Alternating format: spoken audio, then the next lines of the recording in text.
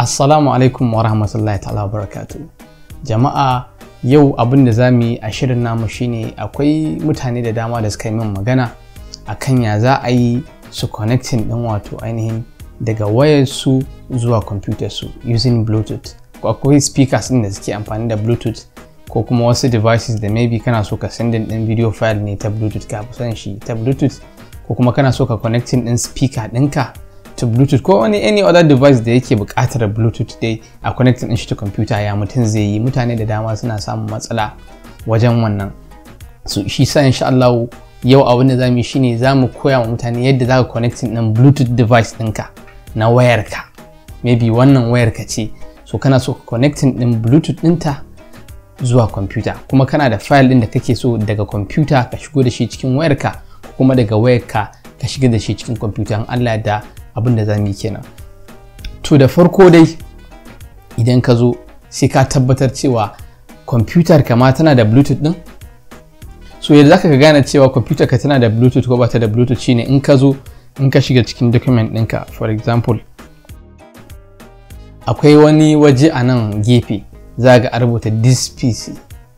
So idan ka zo sai ka right click, in ka right click sai ka zo nan wajen properties. So a nan wajen za ga gashi ya rubuta maka Windows da kake da shi, su Windows 10, Windows 10, ga yan karfin processor ɗinka ga RAM ɗinka. So sai ka zo wajen device manager, in ka clicking device manager, so a nan ne idan computer ka tana da Bluetooth za ka gane.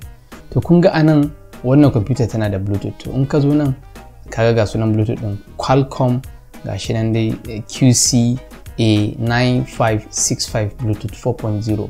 to kaga in kai haka a nan ka tabbatar da cewa kana da Bluetooth a computer ka. Amma idan ka tabbata cewa kana da Bluetooth a computer ka kuma ka kasa ganin shi, kuma ka bi duk hanyoyin nan da muka ce ka bi baka ga Bluetooth din ba, to abin da zaka yi shine sai ka shiga online da computer ka, ka je site din updating and drivers wanda ake kiran shi na driver pack. Wannan site din zaka je, in ka shiga wannan site din zaka je sai ka updating din duka drivers ɗinka.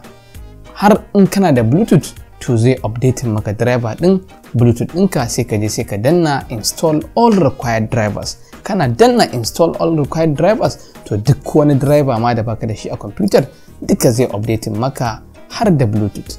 In kana da Bluetooth din kuwa za ka ga Bluetooth din ya bayyana, in baka da shi za ka ga bai bayyana ba. Don haka sai ka je kasuwa sai ka siya Bluetooth din da ake sayar da shi external, za ka gan shi mai kaman USB, sai ka siya. In ka siya sai ka zo sai ka sa shi a computer ka, sai ka yi duk abin da za ka yi na transferring din file da Bluetooth.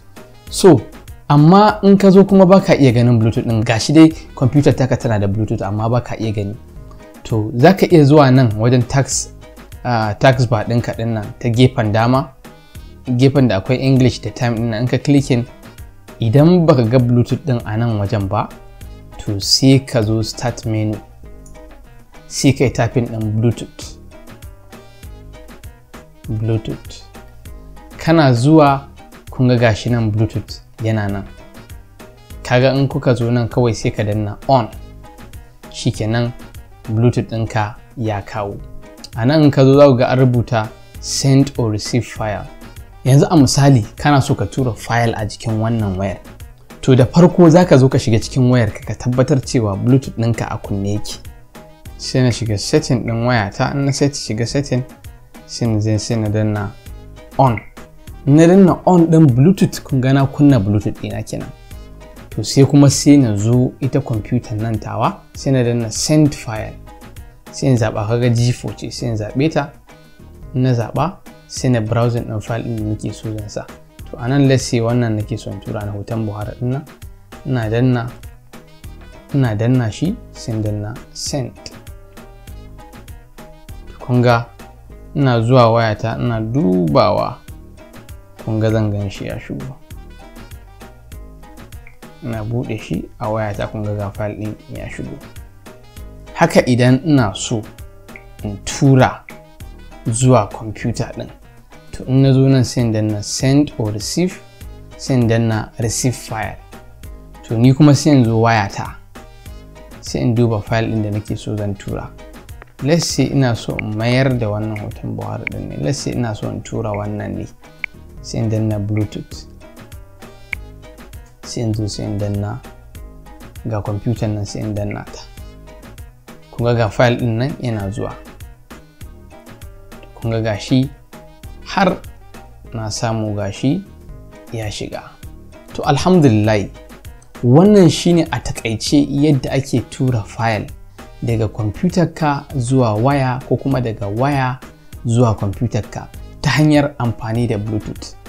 Ina fata kun ji daɗin wannan bayani da muka yi. Idan kuma mutum yana da tambaya ko kuma yana son ƙarin bayani akan abin da muka yi, kada ya damu ya mana commenting a ainihin comment section ɗin mu, kuma insha Allah za mu baka cikakken ansa.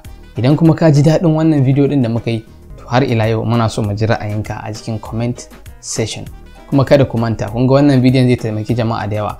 Kada a manta a danna like button, in an danna like button kuma a danna share, a ɗan yi sharing ɗin shi. In kana da social media platform, ka mana sharing ɗin video ɗin nan saboda mutane su gani su amfana, domin zai taimaki jama'a da yawa. Kai ma kai sharing, Allah zai baka lada.